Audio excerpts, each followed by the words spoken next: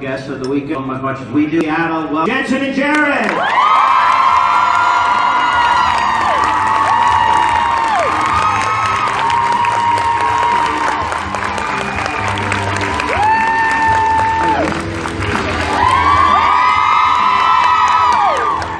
Seattle, Bellevue, Tacoma, Washington State. How many of y'all are from Seattle? So y'all like Seattleites, Seattleonians, Seattle people? So I have two sons that are Seattle people-ites, onions. What? Yeah. But maybe some of you don't know, but both my sons were born in Seattle. So. I love this city. It's alright, they got to Texas as quickly as they could. Winter hit, and they were like, we're going to Texas. Welcome, guys. Who's first time? How's it going so far? Concert fun? Yeah! Does anybody do anything that's embarrassing to themselves or anybody on stage? I hope so. A lot of spanking. I don't believe that. Slinking. Spanking. Spanking. Yeah. Carry on. Brianna and Rich. And then Brianna who was the spanky? Rob. Who was the spanker? I think it was mutual. Yeah. So it's like a double spanking. Yeah. It's like a double knockout. I'm sure that sounds like a recipe for disaster. I think they liked it. Hey, when did we start airing? Wednesday. Do you really? Yes. You don't know which one it is? Have you ever seen the ads? Oh, did you like the Internet Thinks You're Crazy video? Did y'all see that? People always ask, like, what is it behind the scenes? I was like, well, it's hard to describe. You know, sometimes we're playing around, sometimes we're like having fun, sometimes, you know, they'll come in and do a quick touch-up. This was like all of the above inside of, what, a minute, 30 seconds? Well, it's not just what happens behind the scenes, it's what happens in front of the cameras. It's just what they cut out. Yeah. And so I guess there's just probably hours, days, months of footage of that kind of stuff, and they finally decided to start using it. That's why the writers, who a lot of them we haven't yet met, will come up and be like, hey, and you're like, what's going on? Like, oh, sorry, I watch you horsing around for like 15 hours a day as I'm editing the episodes. It's more like this, the writer, be the writer. Coming up to me, be the writer. Hey, whoa. It's been a long time. Oh yeah, we don't know you. Often it is. Well, I'm stoked to get back to this collection. Without further ado, yes, that was a quick hand. Are you a Seattleonian? Okay. From Atlanta. No wonder, that's why she was so quick. This was the closest one to you, right? All the locals were like, it's still morning. She was like, I'm still on East Coast time. Okay, so, Jared, yes. You and Misha did a live stream on Facebook the other day. Yes. And there was this big pile of sulfur. Yes. And what happened to that video? Has anybody been to Vancouver? Has anybody sat kind of in either the downtown area or in the Stanley Park area and looked across the water and seen two giant mounds of yellow? So that's sulfur. Real sulfur. Smells so good. Smells so good. It smells like a demon. So we happened to be filming in the area, so we decided to go play in the sulfur. Not always all screws loose. So hey, rotten eggs, let's go play. Yeah, suffice it to say, we played in the area, and then had like people running over. Like, you have to delete the videos because the client, I guess, which is the person who buys the sulfur, I don't know what kind of person that is necessarily, but I guess the people happen to be fans. So they're like, why are Sam Winchester and Castiel like playing around on my sulfur that I'm about to turn into a tire? And so we had to like mix it ASAP. So it's probably somewhere. What happens to Facebook Live videos that get deleted? Are they still out there? Yeah. It's never ever deleted. Well, because we were like, it's one of these things where we were just goofing around. Like, we were like, hey, is it toxic? And the guy's like, well, I wouldn't lay around. And they'd be like, good enough. So we're playing, and it's this guy, it's a guy or girl who gave a tour, And then we were mortified. We were like, did we just get this guy fired because we're being idiots? We didn't ask him if we could touch it. We asked him if it was toxic. We probably should have then followed up with like, can we touch it on camera in front of millions of people? Which I'm sure the answer would have been no. When was this? Was this Thursday? Yeah. I was not there. And then we had to go back to work doing some. It wouldn't have happened if I was there. Stuff. Responsible. Supervised. Yeah, a little more surprised. But yeah, so I'm sure it's somewhere out there, but we're trying not to get the nice young person who gave us a tour fired. Your turn. Yes. Hi. So welcome back to Seattle. I am born from Texas, so just represent. So my question is for both of you, but the latest episode, the wrestling episode, which I absolutely love because I'm a wrestling fan. So I saw how Dean was so excited, and like, I can agree with that because that's how I get. And I saw like how he turned into a kid again. He was getting in the ring. And my question is actually for both of you. When you guys were growing up, what were you guys such big fans of that you were just like, oh my gosh, I love this so much? Like, what did you guys freak out over? Wrestling was one of them. I still have like Ultimate Warrior and Undertaker toys. The Back Brothers. I still got them. Hulk, who's now $115 million loser. I might leak a sex tape for you.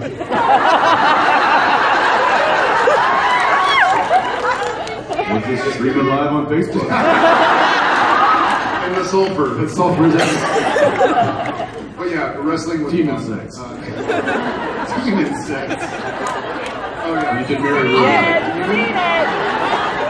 Done it, been It's like it'd be like a muggle, right? Yeah. Harry Potter reference.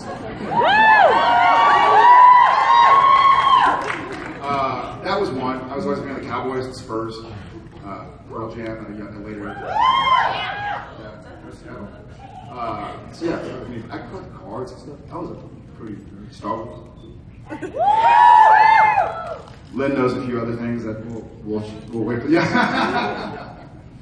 I don't know. I was into I collected baseball cards, and so I was pretty into baseball as well. And I think I would have.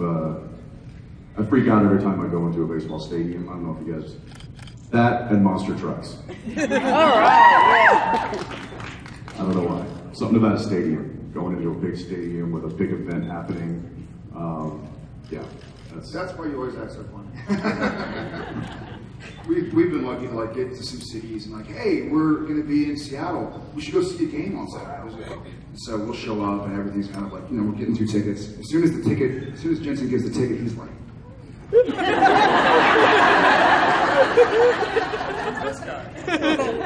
Music in his head. Yeah, go wrestling. I saw at the very end. Was your hand up? Because I saw it shoot up. All right. So hand retract. Daughter. Yeah. So we came from Boston. It was a surprise for my daughter. It was a college break because she loves you. But I think you're boys because I'm a mom. So anyway, do you want to ask a question? Because before she asks a question, I just want to both let you know. I'm sorry, everyone. I know it's really corny, but I came here as I have to fly with my daughter to here, so she can't go home. So I'm just for the ride here. But I've noticed a lot of the people have been getting up in all of these panels saying, I'm struggling, you guys are great. And before I came here, my mindset was, oh, why those fans are so crazy? They're just people like us. But I just want to let you know, thank you, because after being here for 3 days, all of you, really do care for these people and show them a great deal of respect and support, and what you do not related to these super cons, whatever cons. Thank you. And it's really, really, I'm sure your moms are both really proud Super of you. cons. Everyone really appreciates you, and if I was your mom, I'm sure they're very proud of you. You're the nicest person from Boston I've ever met. Thank you. I guess for a question, kind of more serious-ish, but how do you prepare for emotional scenes? Because you guys are amazing at that, and just wondering, or if there's like a favorite emotional scene where you felt really proud of it? I'll go first. So emotional scenes in the beginning, like as an actor, one of my least favorite things to read in any script is like Sam line, blah, blah, parentheses, he starts to cry, or they cry. Or a lot of times, unfortunately, it's like a member of the guest cast, they're telling a story about how the roommate was found and Bloody Mary was written on the walls, or whatever it is, and it's like, they cry. And I hate it, because you're like, sometimes it doesn't happen. We had a scene the other day where it's not written anything about tears, and when the scene played out, Dean Winchester was tearing up. Like, it just happened. It wasn't written like that. And it's a great scene. It's episode 21. Prepare. But so it just kind of, at this point in time, we've spent so much time with these guys, Sam and Dean, that it's kind of easy to pop in and out of it. For those who have seen the internet things were crazy, like that, it's sort of like, actually, thanks for your time. Out the door. So I think the emotional scene is just letting the character feel it. And I guess for me, I think the thing that came to mind, yes, there's something I was proud of, was probably the season 8 finale. It was a lot went into that. The scene with this dude. Yeah, it's and it's changed over the years. I think Jared will agree that seasons kind of 1 through 3 or 4, even 5. There was maybe a different process to kind of get those emotional scenes, to get to that emotion. But like you said, just this past week, there was a scene that it read, when first reading it read like a kind of a normal Dean Winchester reaction to what he was dealing with in that scene. Kind of angry and gruff, and then I started thinking about it. I'm like, well, that's certainly the obvious choice, and we've seen that reaction from Dean hundreds of times.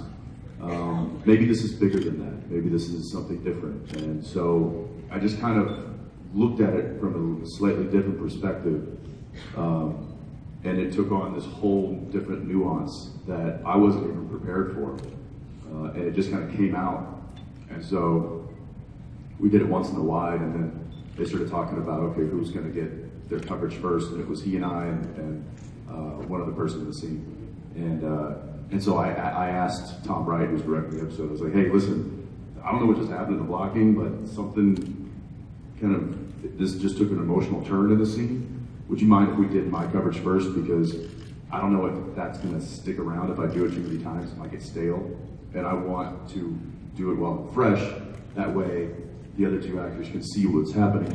When they get their coverage, they can react accordingly. So there's a bit of a game plan there. So we did that, and it got emotional. And then what was crazy was, because the scene, and because I was looking at it that way, was so heavy, when they turned around and I was off camera, still just waterworks. And I'm like, all right. And I remember the other actor. I was like, Jensen's like playing this up. I remember the other actor, who we could probably say, but I'm not going to, was like, wow, that's the best off-camera acting I think I've ever worked. I was like, well, that wasn't intentional, trust me. It was a funny thing, I think he and I both actually talked about it. De Niro once said that when human beings, there are times, and Dane Cook does a great bit about like when you're having a cry fest and you go to the mirror and you're like, I'm crying really hard, this is great, but for the most part, people hide their emotion, so it's almost the marriage of seeing emotion well up behind somebody's eyes, but seeing them fight it. Like, I find that much more interesting than somebody just going, so anyways, hope you like it. Yeah, I find that when emotion kind of overtakes you, the more you fight against it, the more you can't hide it. Which is interesting when you've got a camera in your face. As opposed to going, oh, I should be emotional here, and it would be really impactful if I could drop some tears. It never works. And so I find never to, like he said, when you see it in the script and it's written, oh, Sam cries, that's like putting in an order for tears, and that's never gonna happen naturally. But if it happens naturally and it wasn't written, then I think those are naturally. So I think those are the magic moments, and that just, who knows when they are. They kind of surprise us too. So welcome to the SuperCon. Yeah. Thank you. Thank you. It's fun.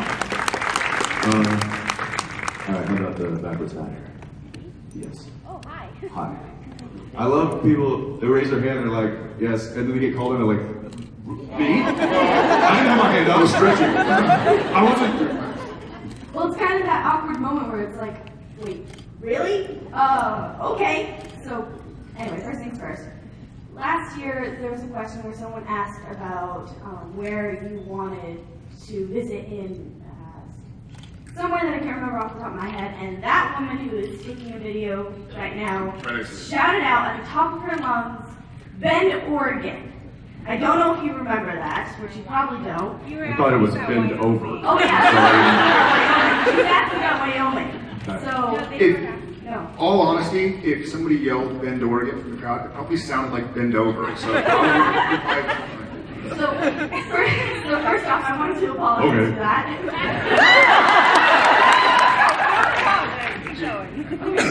So my actual question is, Bend, Oregon. Will you please bend Oregon in front of us? No. So I noticed that they have vinyl up on set, which is like a very super cool thing that I love. If you could pick one of the records that are on set Oh, to you take mean home. middle letters? No. Vinyl, as in like the...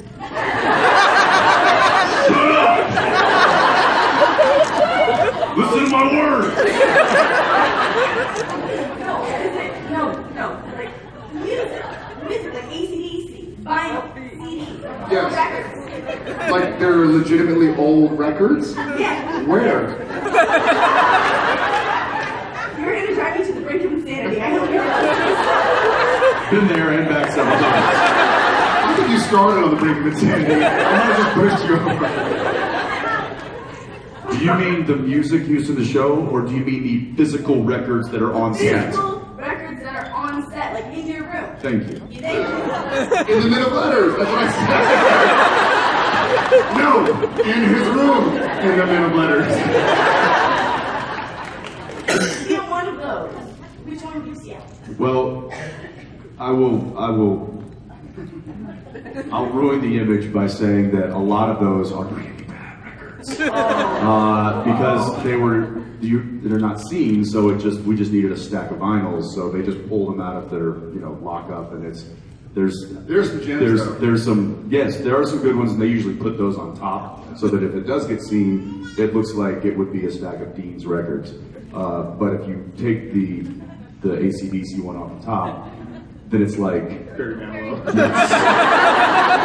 it's like the best of Burt Bacharach. You know? There is one, the first one that came to my mind is there's like a Barry White's Greatest Hits, or like a live album, and it's hilarious because it would never fly these days with all like the publicity marketing people, because the picture on the front, it's a vinyl record, and I guess it's Barry White at a concert, and he's like dripping sweat and like a booger's hanging out of his nose. And you're like, who approved this picture? Like from the Greatest Hits? Because he's like, picture. that's like a not flattering. I mean, it's just like he looks maybe like he's been put through the ringer. But I'd go with that just because that's an awesome picture. I remember holding up one. Kenny Loggins? No.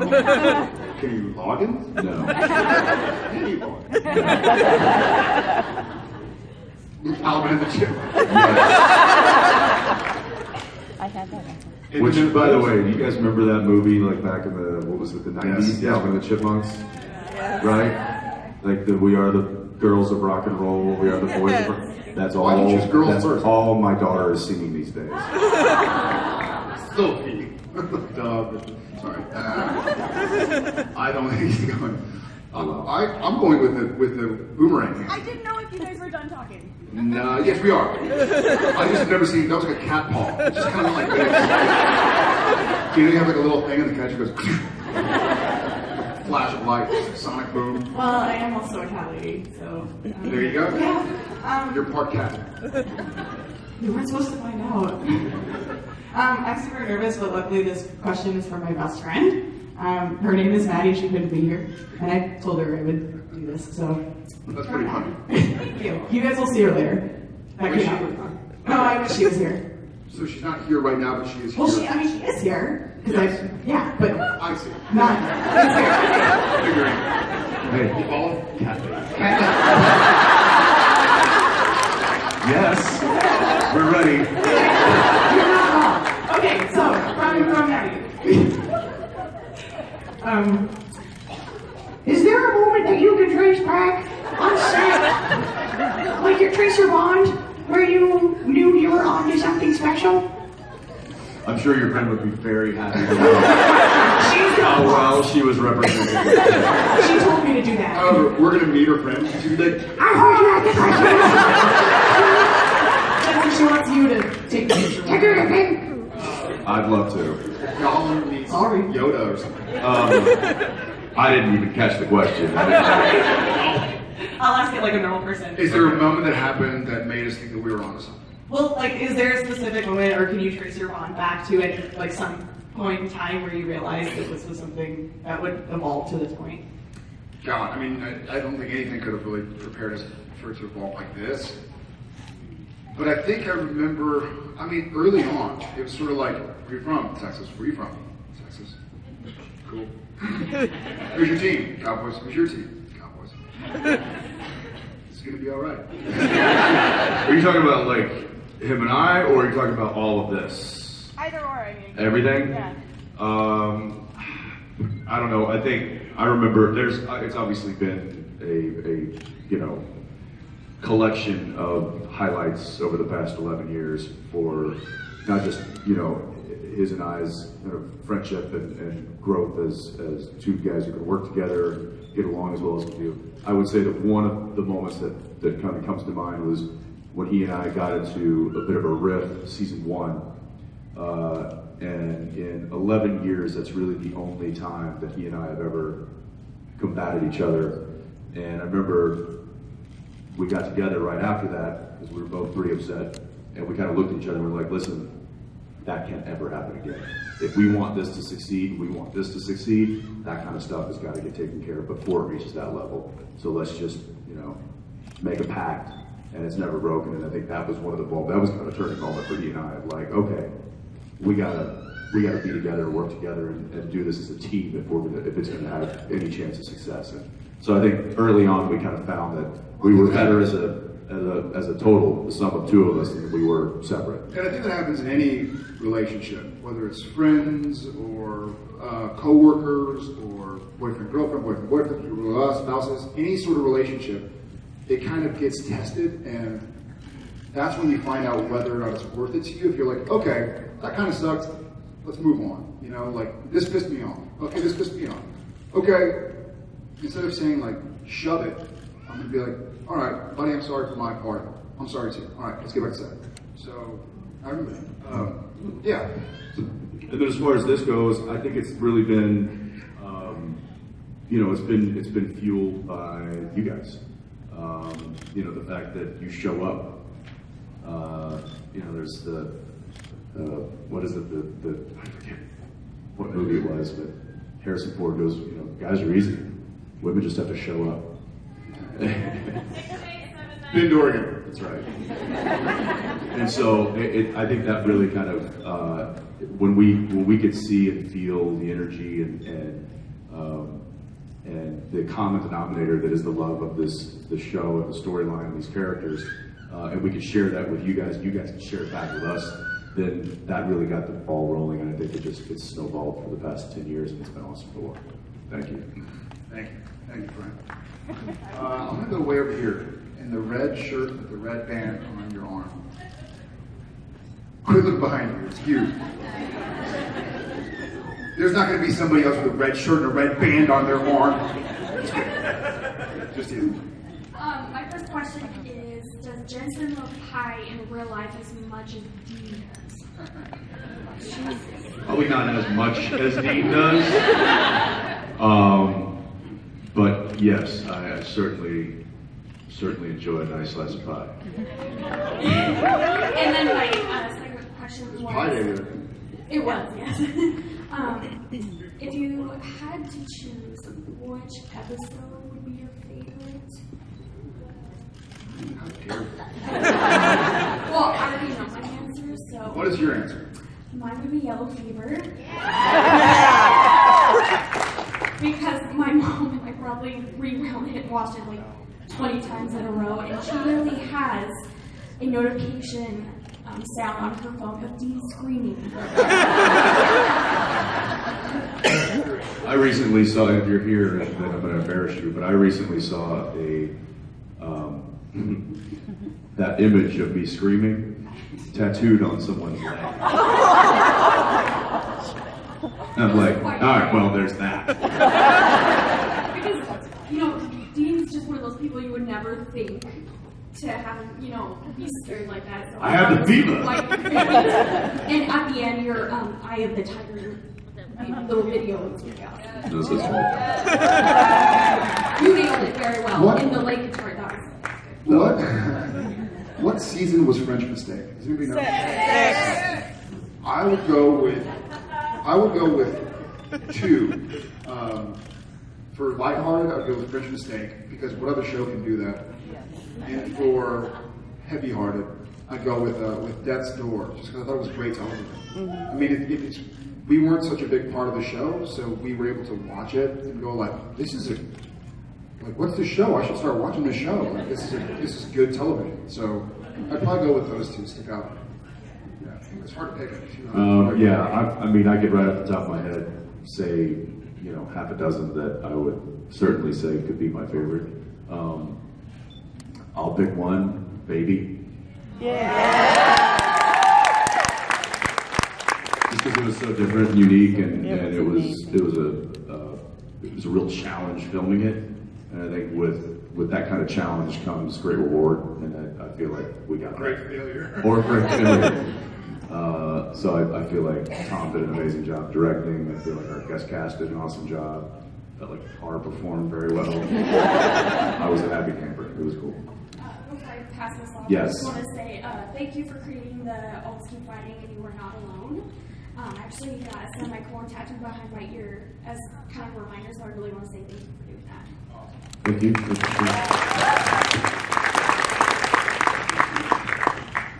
All right, Uke. Mr. Uke. Is it a Uke? Yeah. Can I play? Either of you. Yeah. Is it in tune? Yes. All right. Well, It's always in tune. I'm not here.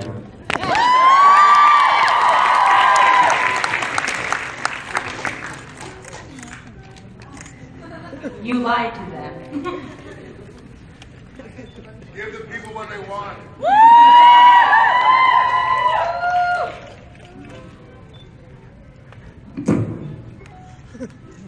I have my other one if you want to play that one instead. I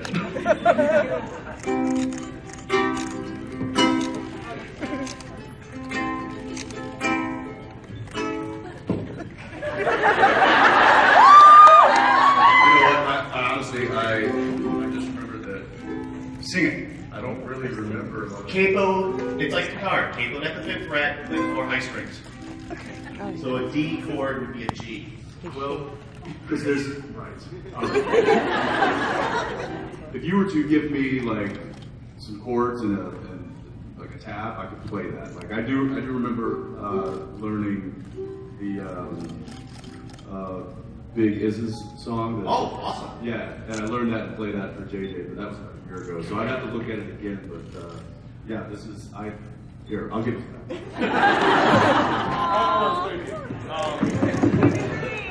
Good try. Good try, man. Yeah. I got the G down. That was awesome. Well done.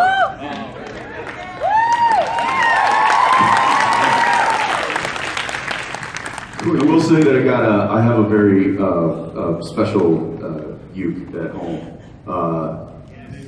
from somebody who's very popular in this city, Mr. Eddie Vedder, who, as some of you know, actually released an entire album of ukulele songs called the Ukulele Songs, and he signed the uke to JJ, to my daughter, and so I learned to play on that for her, and that was pretty special. That was pretty cool. So yeah, I love that stuff. We're getting dragged out of here, guys. All right, do we have one more, or are we out of here? All right. How about right there, since right next to the microphone? Yes. Oh yeah, sure. We'll go there. We'll go there. I just wanted to know if you guys did a bracket, and if you did, who's your final 4, and who do you have winning? God, I mean, I did not do a bracket this year. I did not. I get a little epic too failure. Yeah, I get a little too into it. I love March Madness. I've always loved March Madness. But my problem is I can't half-ass it. I can't just like fill it out. So it would take hours of my life, and my wife would be like, "The children haven't eaten in days." Yes, we don't need any more reason to watch college basketball than just for enjoying college basketball. If we actually had money and brackets and stuff like that, we'd forget about work. We wouldn't be here with you. We'd be buried with like 9 televisions in some bar. I'm super bummed that Northern Iowa beat Texas. So that's for one. But anyways. Anyway, well guys, thank you very much.